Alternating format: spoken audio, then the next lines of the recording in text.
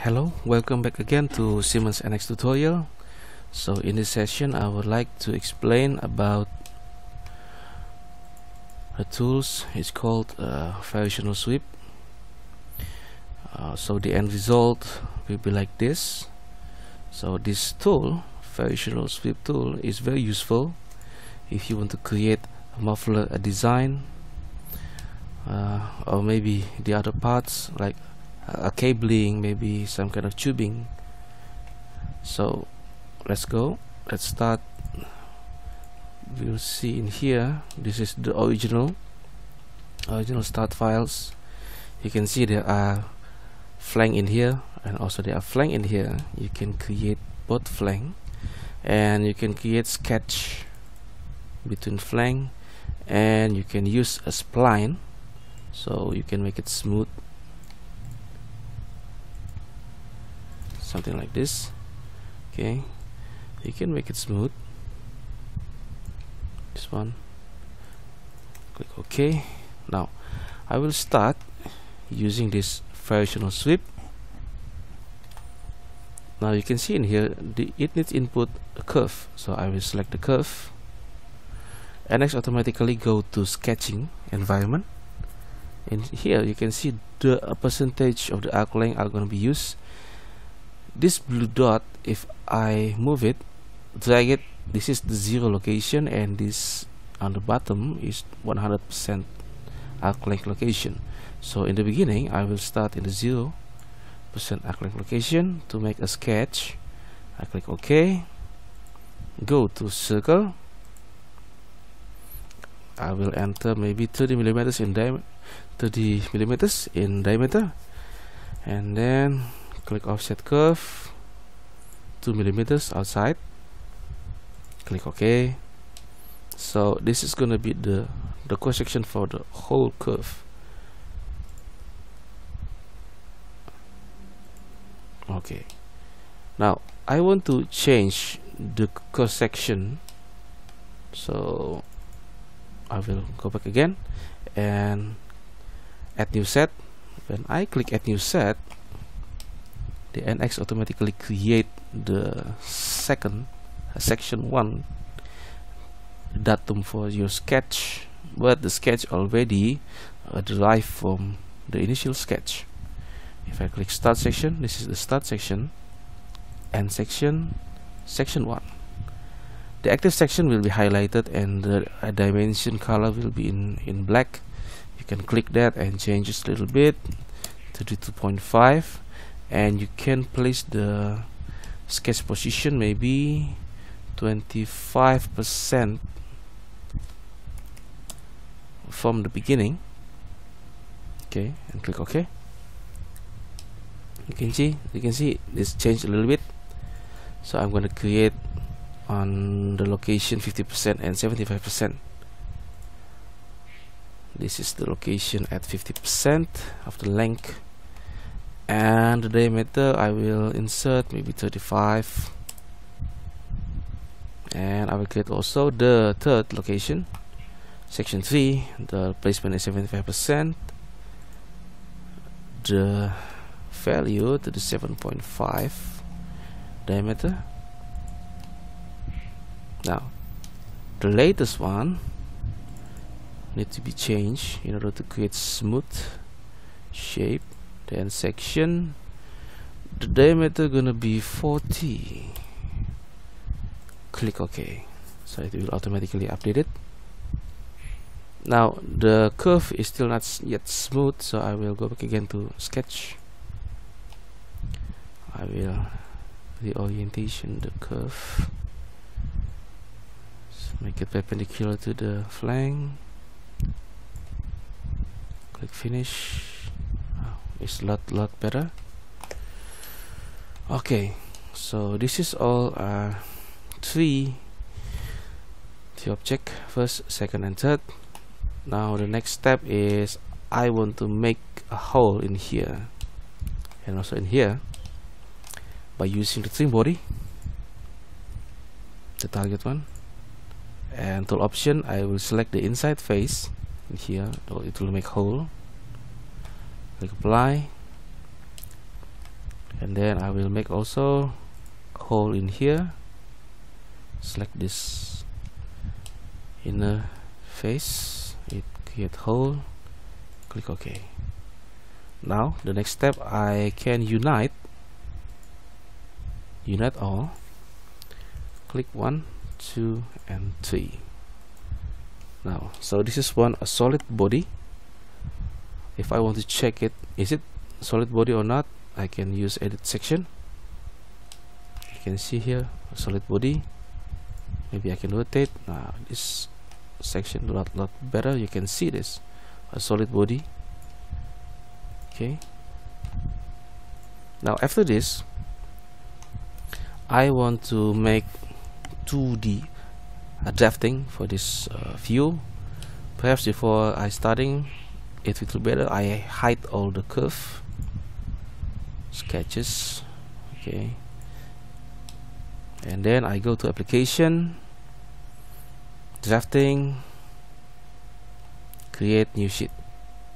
Okay, I will use a standard size A0, scale 1 by 1, sheet number 1, the units in millimeters, and using the third angle projection. Click OK. By the default, the NX will be start using view creation wizard, but unfortunately sometimes the layout is not good, so I will not use this one. I will use the other tool. It's called base view. Base view, I can customize whatever I want by using this in here, model view or in view tool. Like this one, I click this one and I push function 8 on my keyboard. It automatically align. Click OK. Now if you want to insert object into this one, but you want to add the center line later, you can click this setting, go to general, and you uncheck this one. Click OK. The first position is in here, front view, the side view, and the top view. Okay, click close. Now I want to insert also the isometric view. I go back again to base view, click orient view tool, like this one. Maybe this is a lot better. Okay, click OK. Click this one. Click close. Now in here I want to make a shading view, not a 2D view like this. Just click this object, or maybe you can select from here and right click, go into setting, go to here, shading, fully shaded, click OK. It's shading view. Now as you can see here, there's a box. Actually this box is just to make you easy to select, but it will not affect when you print this 2D drafting. But if you don't like this box object, you can go to menu, preferences, drafting, go to view, workflow, and border, display.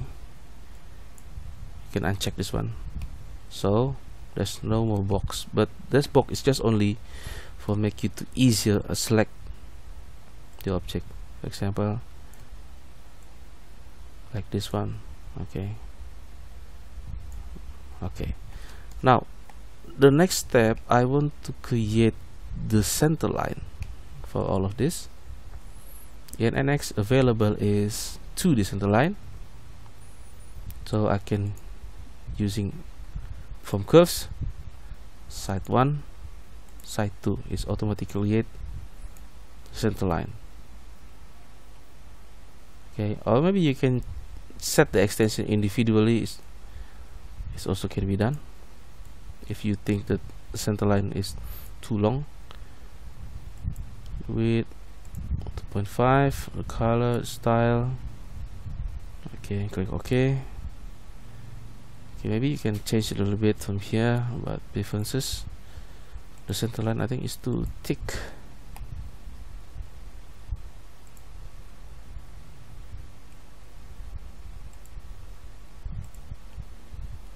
Okay, maybe we can change it later a bit. So next I want to show you first, after we create the center line, this you also can create center line for this using 2D center line from curves, this one, this center line. Click OK.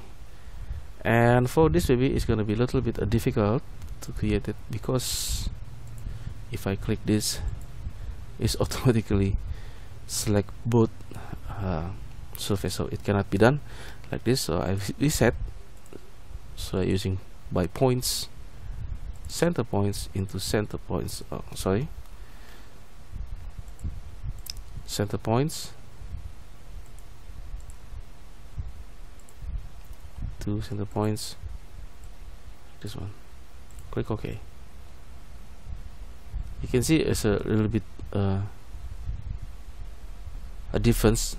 Maybe I can change a little bit, but I will do it later. I go this one, and next also provide 3D center line.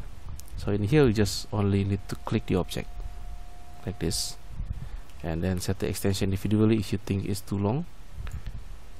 Okay, click OK.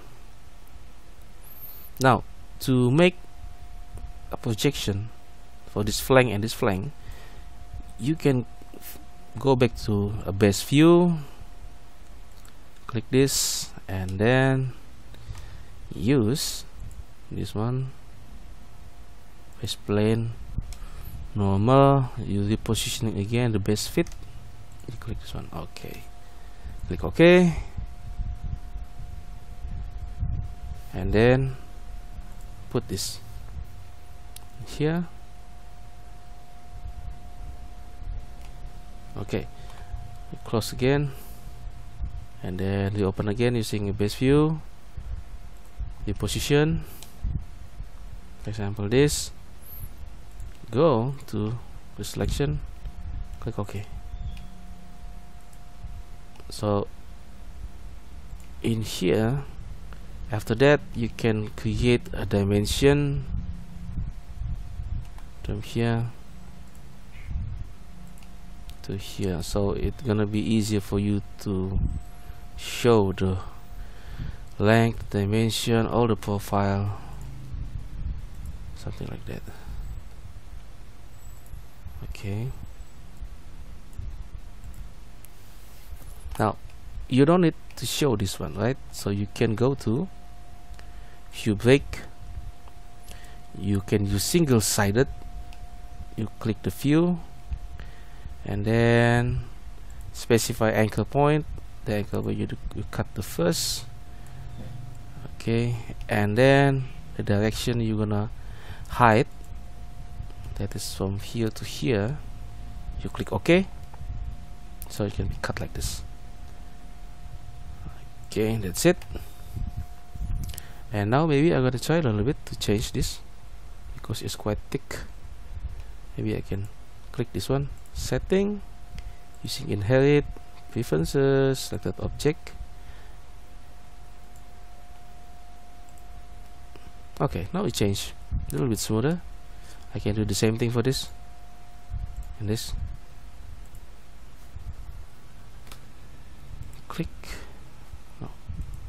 center line, using inherit, select that object, close. So for example, if you have a good setting for one dimension, maybe the other dimension looks not good, you can using inherit option to make it good. Okay, and that's it. Thank you for watching. See you on the next video.